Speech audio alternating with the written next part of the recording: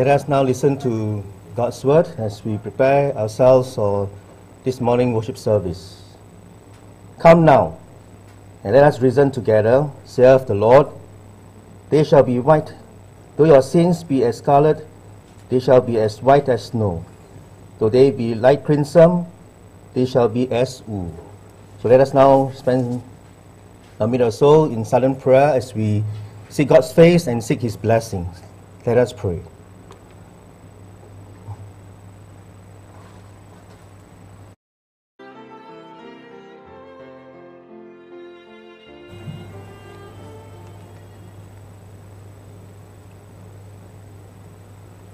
Let us sing, the Lord is in His holy temple.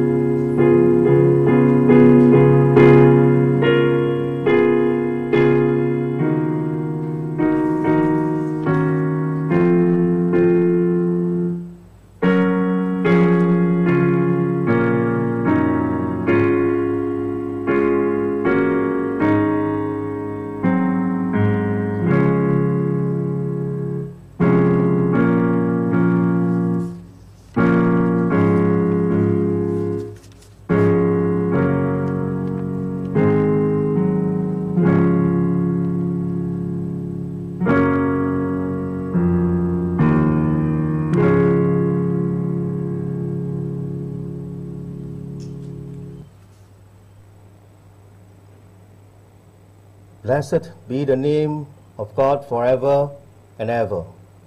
For wisdom and might are His, and He changeth the times and the seasons. He removed kings and set up kings. He giveth wisdom unto the wise and knowledge to them that know understanding. Let us sing our first hymn, opening hymn, Blessed Be the Name. Let us arise from where you are, join our hearts, to praise God and to worship Him.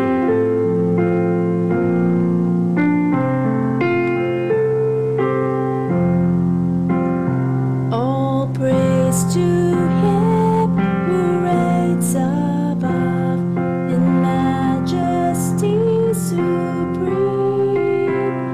who gave His Son for man to die, that He might man redeem.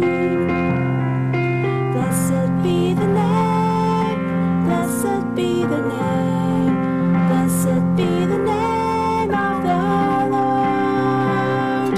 Blessed be the name, blessed be the name, blessed be the name of the Lord. His name above all names shall stand, exalted more and more. At God the Father's own right hand, where angel hosts adore. Blessed be the name, blessed be the name, blessed be the name of the Lord. Blessed be the name, blessed be the name, blessed be the name of the Lord. His name shall be the Counselor, the mighty Prince of Peace, of all earth's kingdoms conqueror, whose reign shall never cease. Blessed be the name, blessed be the name, blessed be the name of the Lord.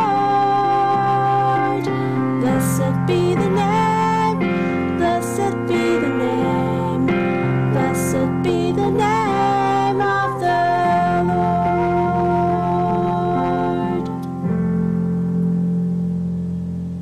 Let us now remain standing as we look to the Lord in prayer. God and eternal Heavenly Father, we praise and bless your holy name. For Lord, we acknowledge that Thou art the true and living God, the creator of the heavens and earth. And by your name, all knees shall bow and worship. Because there is no other gods than you, the true and living God, whom, Lord, we are able to call thee Abba, our Father. And the Lord, we have a blessed relationship with you. But Lord, by your name, that we can gather in this simple manner in church and also virtually to worship you.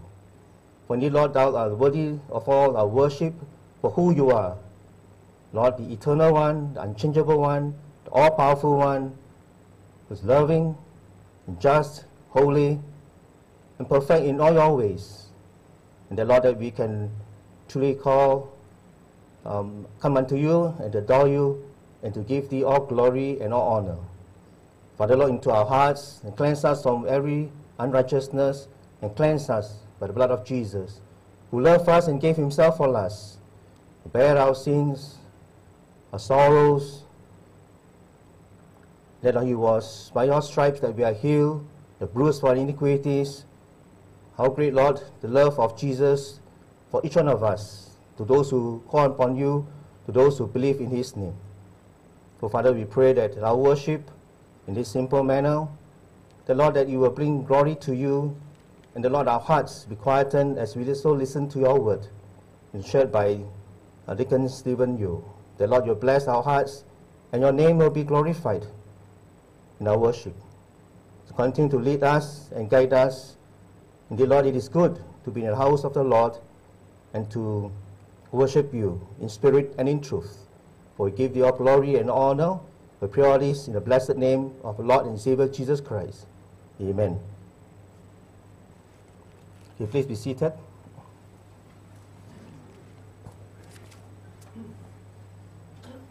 Good morning, and a bid one and all a very warm welcome to Herald BP Church worship service, 27 September 2020.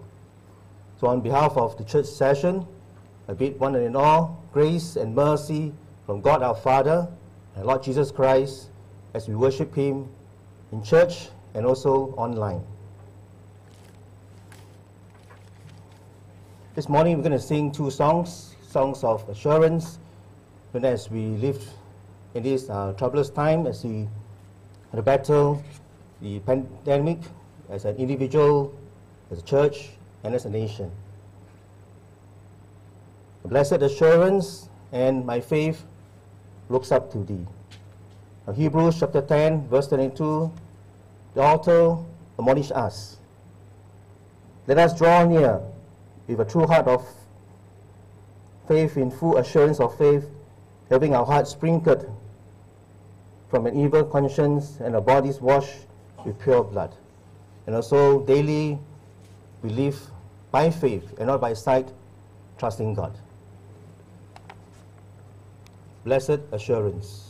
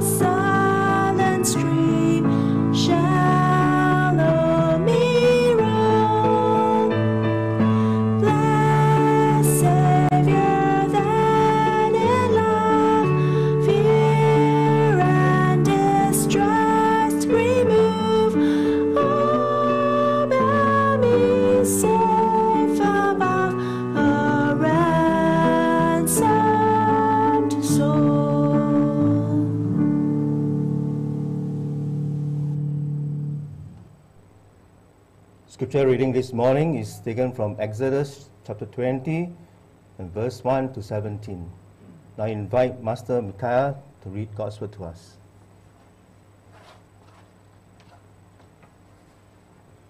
Today's scripture reading is taken from the book of Exodus chapter 20 verses 1 to 17. Exodus 20 verse 1. And God spake all these words, saying, I am the Lord thy God, which have brought thee out of the land of Egypt, out of the house of bondage. Thou shalt have no other gods before me. Thou shalt not make unto thee any graven image, or any likeness of anything that is in heaven above, or that is in the earth beneath, or that is in the water under the earth.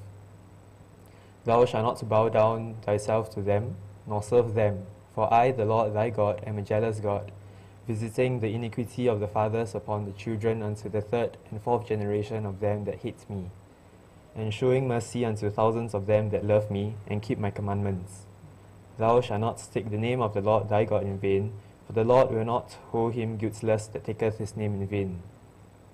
Verse 8. Remember the Sabbath day to keep it holy. 6 days shalt thou labour and do all thy work. But the seventh day is the Sabbath of the Lord thy God.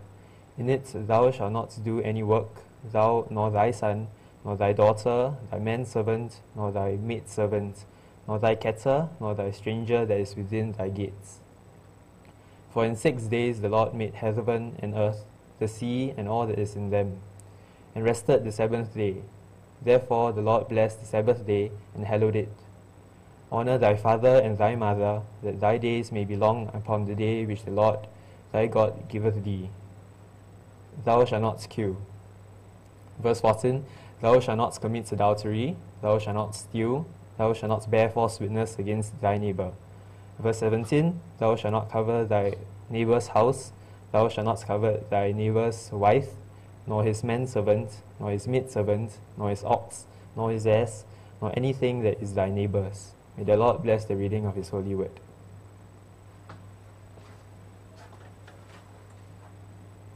This morning we are very glad to have with us Deacon Steven Yeo to preach God's word to us. His message is entitled, Serve No Other Gods. Deacon Steven.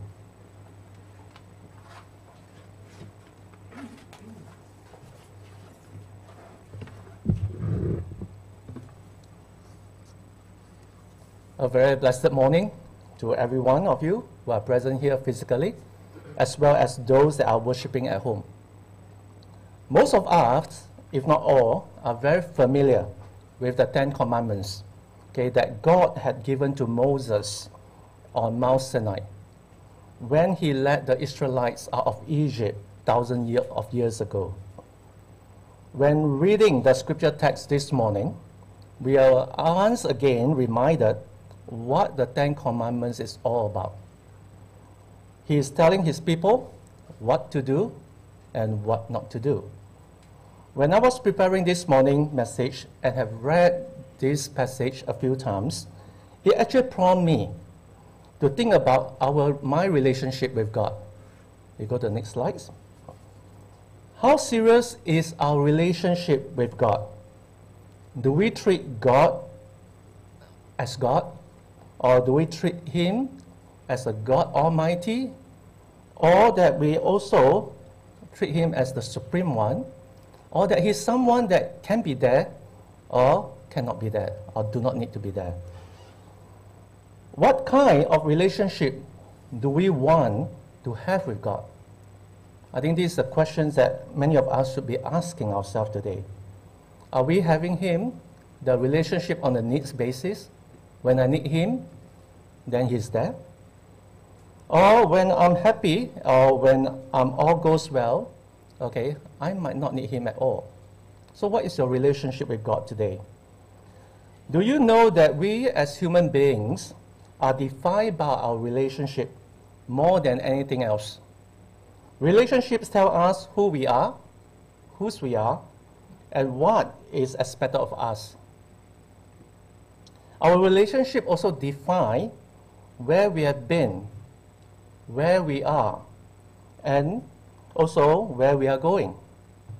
Throughout the Bible, it's easy to see a few selected people who are so clearly defined of their relationship with God. In Genesis 6, we actually look at Noah. It's defined by who he wasn't. And in 1 Samuel chapter 15, David was defined by who he had replaced. And in John chapter 18, Peter was defined by who he followed. So, let's look at what defines us.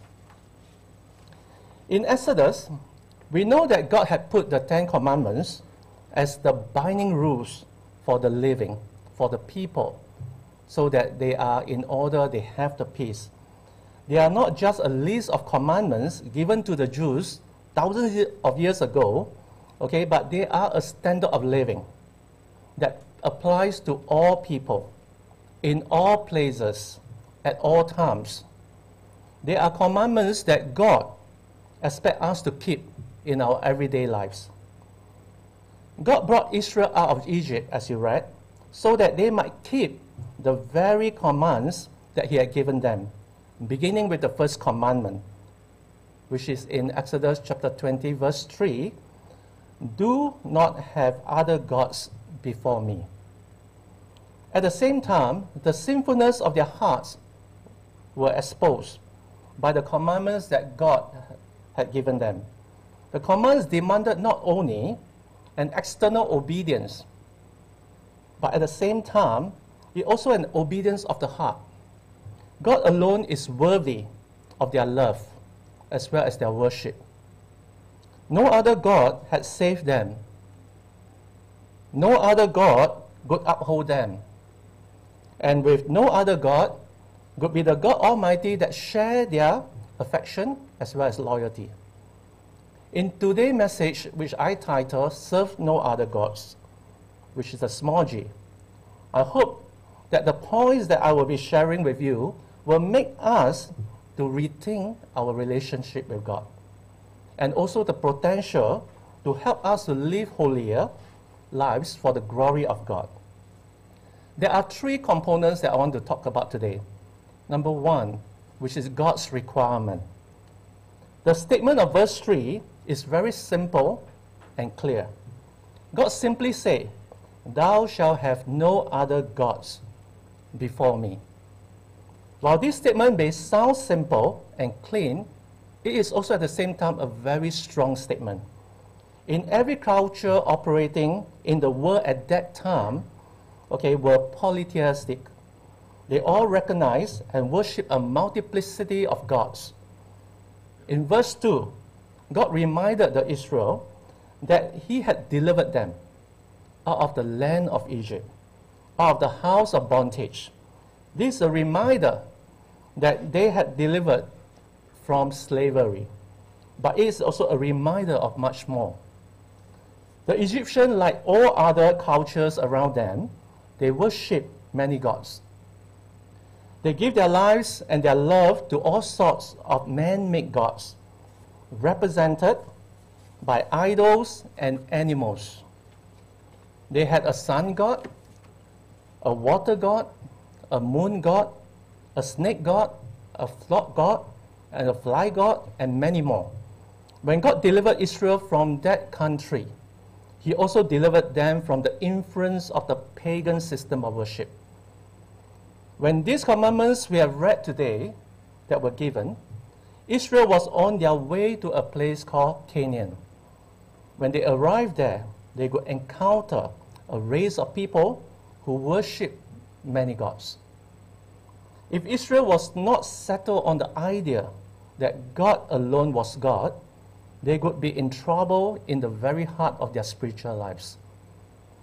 Of all the nations on the earth in those days, only Israel is monotheistic. That is, they had one God, and his name is Jehovah. That was to be their primary identification. They were to be the people of God, serving him and worshiping him alone. And in Deuteronomy chapter 6, verse 4 to 5, it says, "Hear, O Israel, the Lord our God is one God. And thou shalt love the Lord thy God with all thy heart, and with all thy soul, and with all thy might. When God tells them to have no other gods, it does not mean that God recognizes any other deity beside him. He knows that there are no other gods, and God is not making room in the universe for other gods. He is simply declaring that he is God alone. The word God, the small g, in our text here, it means ruler, judge, or Lord. The true God knew that no other gods existed, but he also knew that anything that received the supreme love, adoration, worship, and service of the people would eventually become their Lord. It would, in essence, become their God. That is why he said, thou shalt have no other God before me. The phrase before me literally means over against me or before my face. In other words, God wanted no other no other allegiance, no other authority to come between himself and his redeemed people. Our grace to be only his face alone, and not in the face of another God. God is a jealous God, and he will tolerate no other gods in the lives of his people, which explained in Exodus chapter 20, verse 5. Look at the history of Israel. It is clear that they had a tendency to accumulate other gods, and they were continuing allow the gods of the pagans or their own selfishness to come before the true and living God. They constantly suffer because their failure in that area. We too, in today's context, have the same tendency. We need to understand that anything that rules us is a God in our lives. Martin Luther had said, whatever thy heart clings to or relies upon, that is properly thy God. Anything that is allowed to control any part of our lives is a God. It might be pleasure, family, career, or dreams, possessions, money, sports, people, or anything else that you can name. If it is ever allowed to come before your relationship with God, the God Almighty, it is a God to you. If we really want to know something about the real God in our lives, okay, look at where you spend your time, your money, and what is your affection in your heart. Those three things, time, money, affection, are the true indicators of who is the Lord and God of your life. The first part of this commandment, which is the first commandment, verse 3, okay, might seem a bit negative. Nothing in life is to be allowed to become a competitor with God for first place in our hearts and lives. He is God, and he is God alone. In Isaiah chapter 45, verse 18, it reminded us, for thus saith the Lord that created the heavens, God himself that formed the earth and make it, he hath established it. He created it not in vain. He formed it to be inhabited. I am the Lord, and there is none else. So let's go to the second portion. Let's talk about God's right. The reason that God possessed the right to make such a demand for his people is found in verse 2. He says, I am the Lord thy God. In this statement, God declared his identity. The word Lord identified him as the sovereign, the almighty, and also the supreme. It also identifies him as the self-existent one. It reminds us that he is the I am.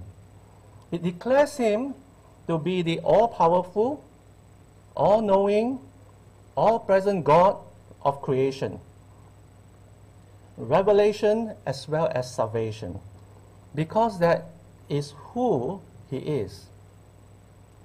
No mere God of human origin should ever be allowed to supplant him in our lives. There is no God ever devised by the wisdom of the man that can do any of the things he can do. In Isaiah chapter 46, verse 5 to 7, it also again reminds us and tells us this. To whom will ye liken me, and make me equal, and compare me, that we may be light? They lavish gold out of the bag, and weigh silver in the balance, and hire a goldsmith, and he maketh it a god. They fall down, yea, they worship. They bear him upon the shoulder, they carry him, and set him in his place. And he standeth from his place, shall he not remove? Yea, one shall cry unto him, yet can he not answer, nor save him out of his trouble.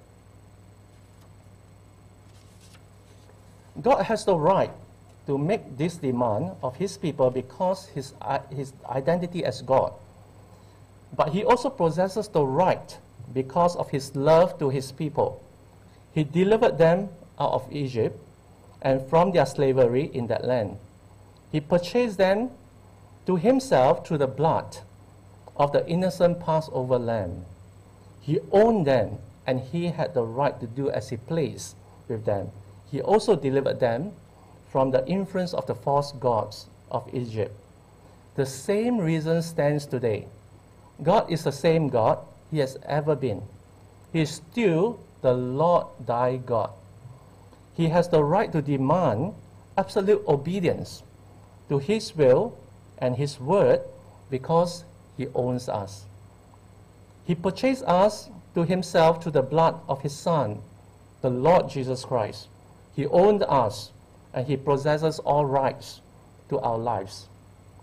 Titus chapter 2 verse 14 says, who gave himself for us, that he might redeem us from all iniquity, and purify unto himself a peculiar people, zealous of good works. He also delivered us from the influence of the false gods of this world. In Galatians chapter 4 verse 8, it says, howbeit then, when ye knew not God, ye did service unto them, which by nature are no gods. One more point for us to consider. When the Lord say, I am the Lord thy God, that phrase is in the second person singular. That statement speaks of God as being in a personal relationship with each and every one of his redeemed people. He is the Lord thy God. If that is true, then we must never allow anything to come before him and become a God in our life. Let's go to the third part, God's reality. The main point that I've been pondering on today is this. When we maintain the spirit of this first commandment, we will then not break the other 9 commandments. When the first commandment is the controlling force of our daily lives, our primary goal in life will be to glorify God with our lives. Jesus Christ simplified, and he condensed the thought and make it even simpler to grasp. In Matthew chapter 22, verse 37 to 40, and it says, Master, which is the great commandment in the law? Jesus said unto him, Thou shalt love the Lord thy God with all thy heart, and with all thy soul, and with all thy mind. This is the first and great commandment. And the second is like unto it, Thou shalt love thy neighbor as thyself. On these 2 commandments hang all the law and the prophets. So when we love the Lord with all our hearts and being, there will be no danger of our having any other God before him. When he is first in our love, first in our life, and first in our affection, then the Spirit of the Lord will be lived out in every thought and action of our lives. Israel failed to keep this commandment, and they went after other gods. As a result, what happened to them? They were chastened and judged by God every time. The same will happen in our lives when we allow other gods or other loves to take his place in our hearts. Let's go to the next slide. When we allow this first commandment to become the overriding reality of our hearts, we will find that all the other commandments will fall in place. Let's open our Bible once again, okay, in Exodus chapter 20, verse 1 to 17. We'll go through each of these commandments. In verse 4, the second commandment is about worship.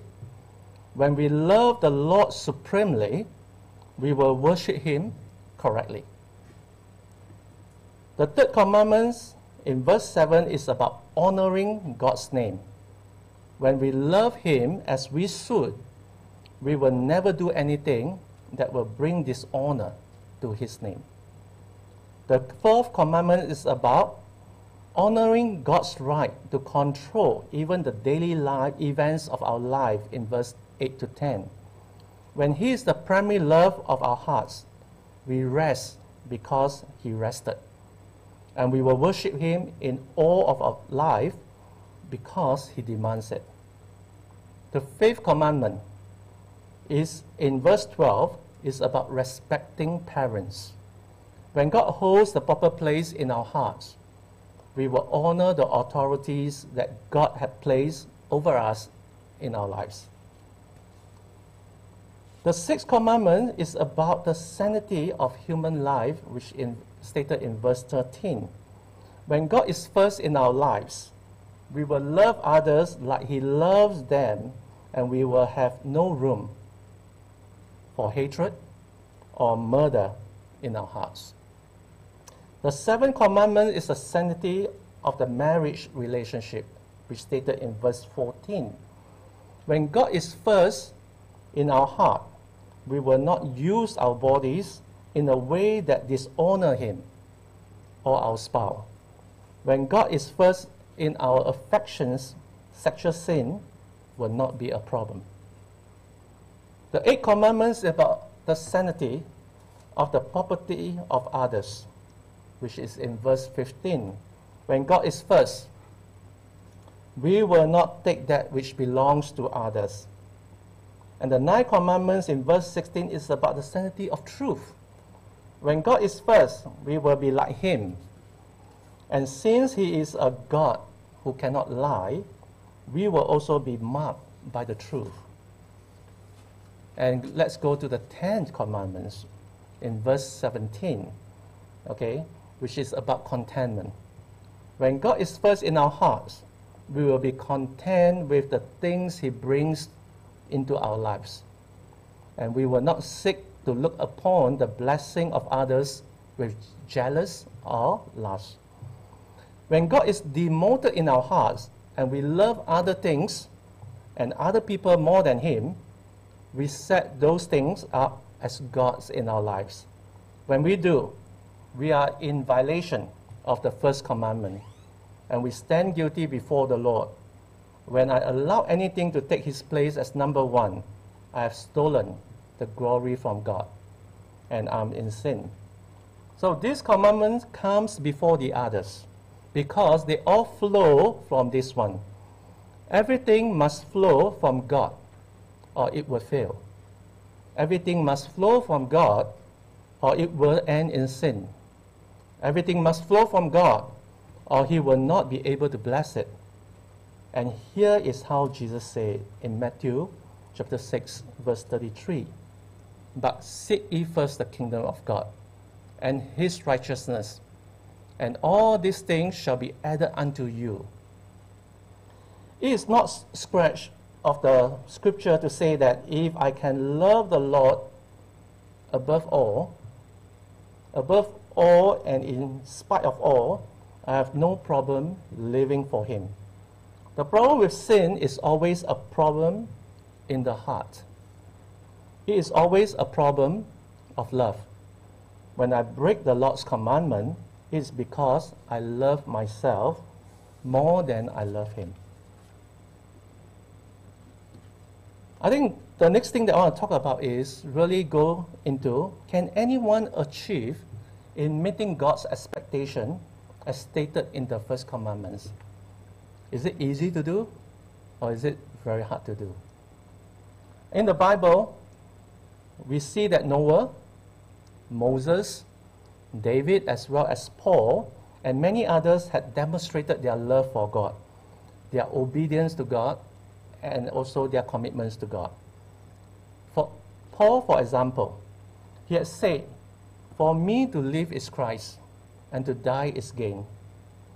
Paul is very single-minded, as he expressed the following statement: "For one thing I do, forgetting what is behind and straining towards what is ahead, I press on towards the goal to win the prize for which God has called me heavenward in Christ Jesus." So, do we find anyone in the 20th and 21st century that had achieved this? Let's go to the next slide. So, beside the Old Testament, I will bring some examples of the current, okay? In the early 1900s, we actually see that John Sun, okay, in Chinese is Song Sanjie, he's very popular missionary, okay? John Sun, despite the array of career opportunities, he had many degrees, he got doctorates and so forth, he's very qualified academically, okay? He had a lot of career opportunity in front of him with great, okay, academic achievement. But what did he do? He believed that he was called by God to commit himself to work for Jesus Christ. So when he returned to China in 1927, he actually threw all his academic awards into the sea, only keeping the doctorate diploma for his father. This action he intended to signify his full commitments to the gospel. He played an instrumental role in the revival movement among the Chinese, okay, in mainland China, in Taiwan, as well as Southeast Asia, during the 1920s as well as the 1930s. For John, two things are very specific in his life. Number one, he loved God and placed God above everything else. And number two, he loved the Bible and sought to obey it above all things else. Let's bring someone locally, okay, and that is Dr. Bobby Seng. And he's a Singaporean. Dr. Seng left for mission only a year after graduating as a doctor. His life of 83 years was lived in the fullness for God as he served in many different ministerial capacities. The impact he had on those he taught was not about his knowledge of God or the Word of God, but how he lived it up. His life was that of a godly role model. The third example is Mr. Jim Chew. Okay, both Dr. Seng as well as Jim Chew actually passed away last year, yeah, and called home. And for Jim Chew, since young, he thought that he might end up, okay, in a bank or to teach economics. But he knew it was most important to be where God wanted him to be. He also knew it was important to follow Jesus than simply attend church on Sunday. And this is what he says. A sense of God-given vocation is so important. And above all, I knew that Jesus was Lord of all. I think this really is really for us to ponder, to pray about. Are we able to relook at our relationship with God? and how we want to actually adhere to the calling of what God wants us to be. So in conclusion, we can worship any God we please. We can serve self, or we can serve sin, or we can serve pleasure, or we can serve greed. We can serve the God of false religion, but if we are going to live the lives that are blessed by God, then we must be no other gods before Him. He must be first, because He will not stand to be second. He must be first because He will not bless those who follow other gods to come before Him. There is this hymn, okay, that says, our hearts are prone to wander, prone to leave the God we love. So day by day, we need to be reminded of God's unfailing love for us in Christ. We also need to walk in newness of life, in loving obedience towards God, by keeping Him first in our hearts. We are Christ's church, and in Him we have been washed, redeemed, and loved. What has the Lord revealed about your relationship with Him today? Has He shown you that there is some other God that has taken His place? Today would be a good day to get our spiritual priorities in place. Has He shown you that you are lost? If so, then today will be a great day to come to Jesus Christ for salvation. You can begin your personal relationship with God by putting your faith in Jesus Christ as your Savior and your Lord. Let us pray. Dear Father, gracious God, we thank Thee so much for reminding us about the 10 Commandments, but more importantly, reminding us the first commandment that there shall be no other gods before You. Dear Lord, help us to prioritize our life, help us to relook our relationship with You, and help us to continue to seek Thy will in all that we do. And more important, dear Lord, help us to love You with all our hearts, with all our mind, and with all our soul. And in Jesus' name we pray. Amen.